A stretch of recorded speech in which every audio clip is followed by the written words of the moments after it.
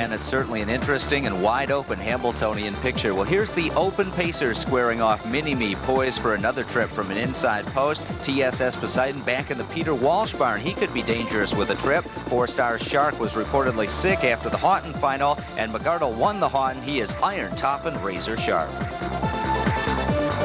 And they're off. The favorite MCARDLE guns out with Lachance here. MCARDLE with the early speed. Mini-Me from the inside. Also leaving alertly with TSS Poseidon moving up third, and the others just fan out around the first turn. It's MCARDLE.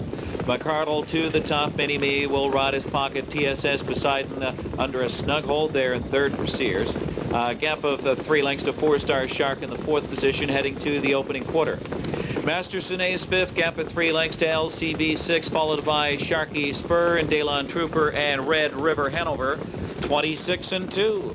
Down the backstretch, MCARDLE now takes a breather down the backstretch. MCARDLE, Mini-Me wrestled back under a snug hold there in the 2nd spot, right on the helmet. TSS Poseidon close up 3rd.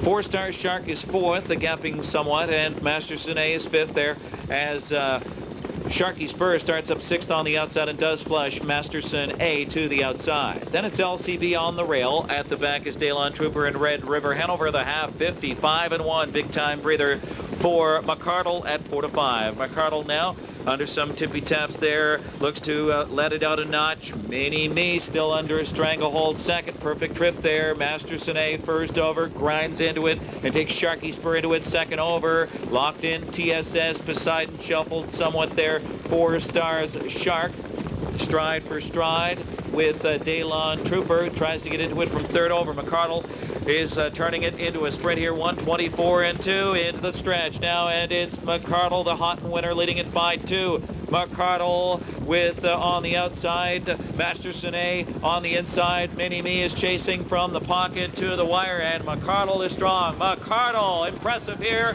and he is exploding late. MCARDLE home, 149 and 4. A 58-second middle half, and it was all over but the shouting for MCARDLE, who uncorks the fastest final quarter in Meadowlands history, flying home in 25 and 2. He's headed to Peretti Farms in Cream Ridge, New Jersey for stallion duty at the end of the season, and he stamped himself as the leader of the open pacing division. Driver Mike Lachance continues to be impressed.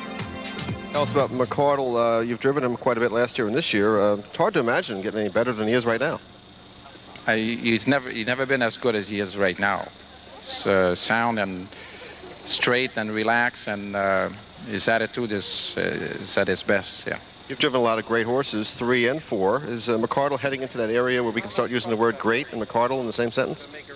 Yes. Yeah. You know, like he surprised me, like his last 3 starts.